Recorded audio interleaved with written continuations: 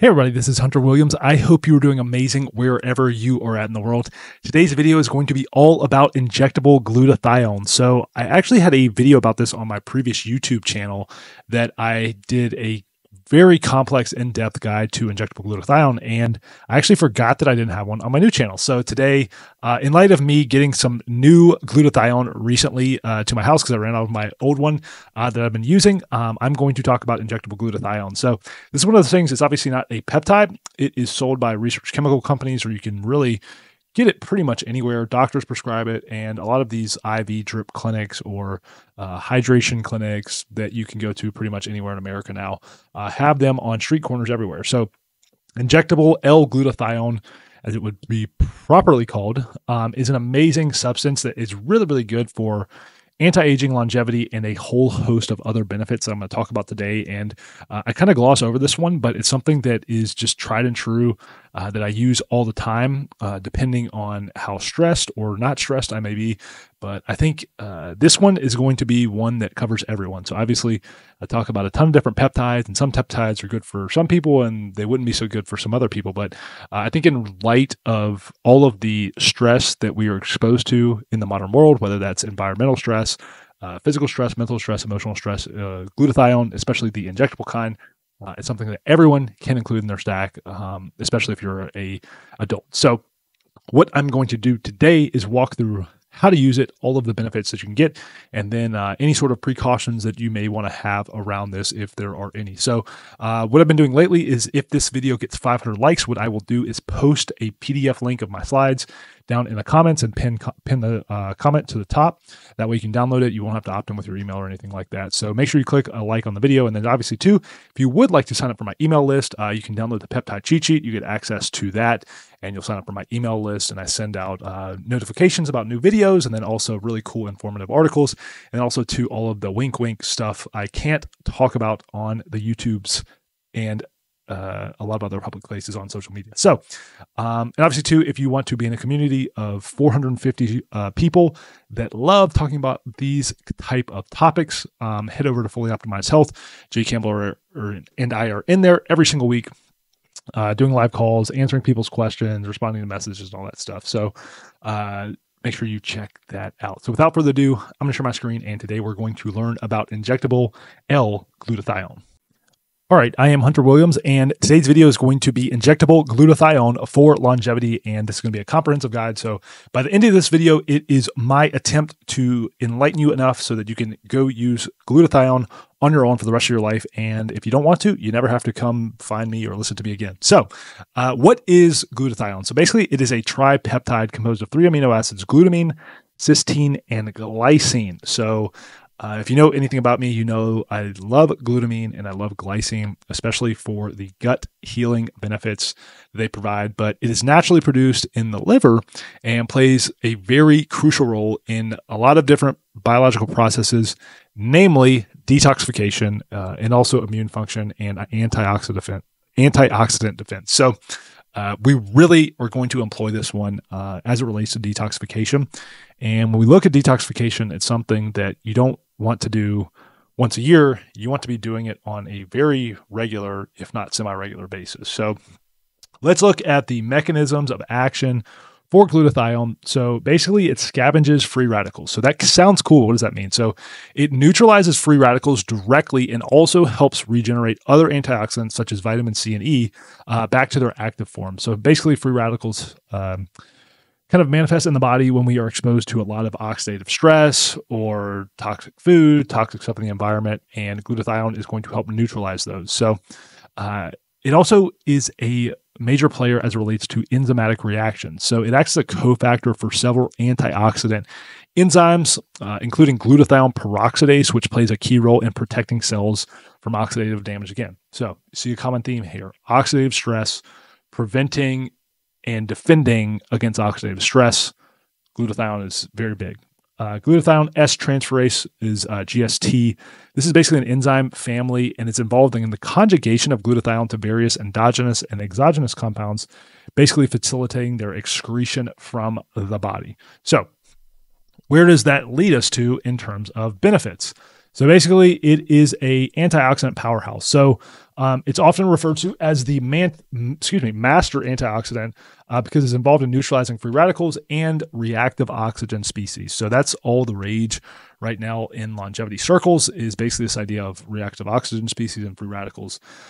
Because when we neutralize those, it helps protect cells from oxidative stress and damage, which obviously is very closely linked and correlated with aging. Like I mentioned, we have detoxification. So glutathione binds to toxins and heavy metals, which facilitates the removal from the body. So it's critical, obviously, for liver health, but overall well-being. So let's pause for a second and think about all of the heavy metals, all of the toxins that are in our world today. If you look back, probably even 200 years ago, you really wouldn't have maybe 80 to 90% of those toxins in the environment, meaning that you probably can't live naturally without being exposed to these, even if you're off in a very rural, remote area. So again, maybe you could have gotten the body to produce enough of its own glutathione in past times, but right now there's an overwhelming stress load as it relates to the environment, and glutathione, I personally believe, is one of the best defenses against that. So this kind of plays into the next benefit, which is immune system support. So glutathione supports immune function by promoting the production of white blood cells and enhancing their ability to fight infections and diseases. So not only does it help with detoxifying the body, but it increases our response to any sort of pathogen, infections, what have you. And, this is kind of overlooked when it relates to autoimmune disease. There's all these different things people want for autoimmune disease, and I think glutathione is kind of a secret out there that could really help and benefit a lot of people, again, because of what it helps to do, some of these immune system related issues that people tend to have. Obviously, there's the cool stuff, which is anti-aging. So by reducing oxidative stress, glutathione helps slow down the aging process, which I know for everyone out there, particularly women, is huge because it minimizes the appearance of wrinkles and fine lines. This is where I particularly love it and can definitely notice a difference is in regards to athletic performance. So glutathione's role in reducing oxidative stress and inflammation may contribute to improved recovery times and overall athletic performance, which I can definitely attest to. I've been using it extensively for a few years now. I first came across it back when I was doing some bodybuilding stuff. And basically what happens if you train too hard or you overtrain, you can elevate your liver enzymes. And in terms of how this feels, some people may feel it, some people may not. I kind of felt like amped up and like on edge all the time. And I noticed that it helped with that. And in doing so, it brought down my liver enzymes, which leads to the last one, which is liver health. So glutathione plays a critical role in liver function, particularly in the detox process. So it helps protect the liver from damage caused by toxins, alcohol, and other medications, maybe like things like NSAIDs that could be deleterious to the liver. So here is my argument as to why everyone needs this today. So obviously, like I mentioned, we are up against increased exposure to pollutants, pesticides, and heavy metals in the body because of everything in the environment. And obviously, in exposure to this, it increases free radicals. So glutathione helps detoxify harmful substances and protect cells from damage from these substances. It also, too, and this is not a substance that you can use an excuse or basically, you would never want to think about this as a defense against a poor diet, but modern diets are often deplete natural glutathione levels. So when we use injectable glutathione, it's going to help replenish these levels. So basically, a poor diet of processed food is going to much more rapidly deplete glutathione levels because of what the body has to do to just even extract the nutrients that it needs from that crappy food that you're eating. Also, too, people today are up against increased stress levels. So we've got email, we've got driving to work, we've got all these different things that a lot of people didn't have back in the ancient world. So chronic stress elevates free radical production, leading to oxidative stress. And glutathione regulates oxidative stress and supports the immune system. Obviously, we've got the aging aspect of it. So natural glutathione production declines with age, increasing disease risk, and supplementing with it supports healthy aging and disease prevention. Also, too, I will say, in my experience, people that are older tend to have a more pronounced response to glutathione. Obviously, it's going to be person dependent, right? Someone could be younger and have a lot of issues that is going to benefit from this. But typically, all things else equal, if someone's older, they typically, in my experience, tend to have a better response to glutathione. So we've also got EMF or EMR exposure. So EMR from Electromagnetic radiation on devices may contribute to oxidative stress. Not may, but it definitely does. But glutathione helps protect against this. So I think that alone is enough of a use case for glutathione because of all of the Wi-Fi. I mean, just for me right now, I've got my computer, I've got my phone, there's a Wi-Fi router in my house. All this stuff is all around us at all the times. It's bombarding us, let alone like all the 5G and stuff here. So there's that. And then we've got pollution and UV radiation. So urban living exposes individuals to pollution and UV radiation, which leads to oxidative stress. And glutathione reduces this oxidative stress and supports skin and overall health. Like I talked about before, it definitely helps with the immune system, and especially as it relates to the immune system being stressed out, which could mean autoimmune disease. And then we've got lifestyle factors. So smoking, alcohol, and lack of exercise increase oxidative stress. And so injectable glutathione can help counteract this because of the negative effects that you may or may not choose to have because of your lifestyle. So I pulled this up just to give you guys some research. And again, the video gets 500 likes. I'll publish this PDF. It just takes me a while to upload and make a link and all that stuff. So 2009 study found that glutathione plays a critical role in protecting cells from oxidative stress. 2012 study found that glutathione showed significant reductions in melanin content, indicating its effectiveness in skin lightening. So that might not be something that you're particularly interested in, but I know people that have melasma. I even get a little bit of melasma depending on how tan I am around my eyes there.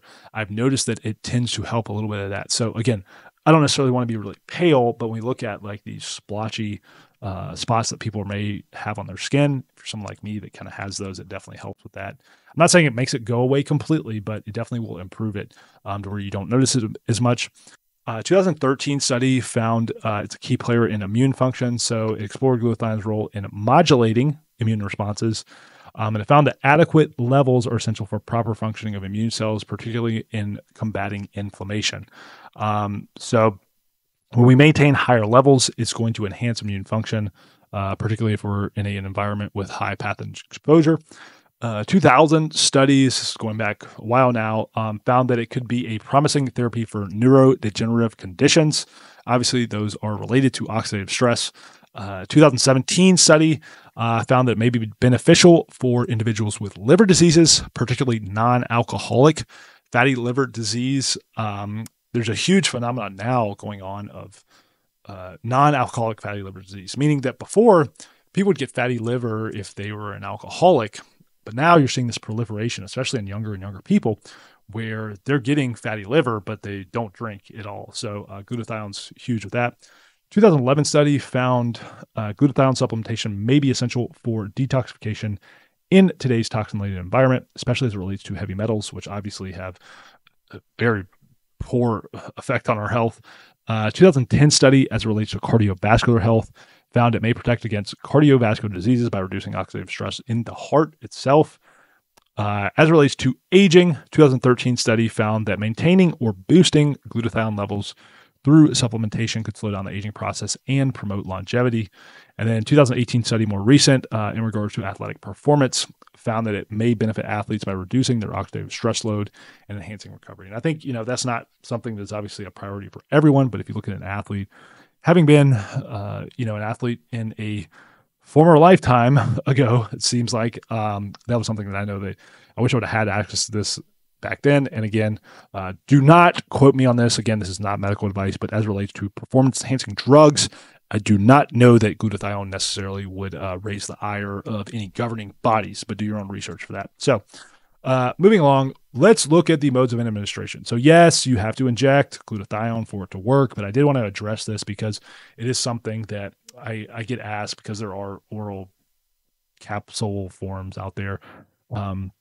So it's obviously available in multiple forms, including oral supplements, liposomal formulations, and topical creams.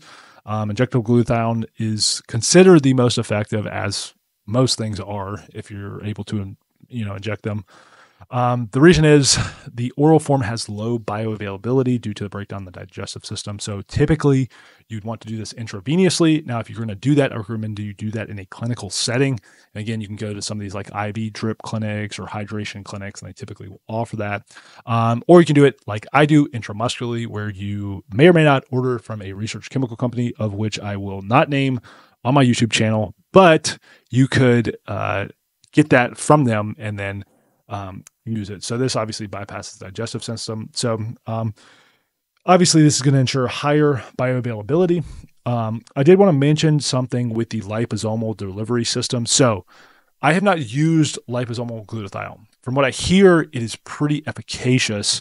I don't know any specific brands or anything like that. You guys probably even know more than me if you've looked into this. I do know there are some really, really cool liposomal formulations of different things coming in the future. So obviously I will cover that when I know more, because I think it's cool. You know, peptides are amazing, but there's only a certain number of people that will ever really adopt injecting themselves with something. And that's just the nature of the beast. But I will say, if we can get a lot of these things, and hopefully I can be involved in this, and I plan on being involved in it, into formulations and delivery systems that can be orally efficacious, I think it'd be huge. So we'll see how that goes, but I have a lot of hope around that. I'm not someone that would necessarily trash a liposomal formulation. I would if it doesn't work as well, but I'm very hopeful that that is coming in the future, so that like you and I could just get like a little liposomal chewable thing and take it every day with glutathione and get the same effects as injecting it. So that's that. Now, side effects. I don't know of any side effects, but put this on here as I always do. So it's very safe, very few side effects. If you're doing high doses for whatever reason, obviously like talk to your doctor. Some people could have allergic reactions. Most of the time that's just an injection site reaction.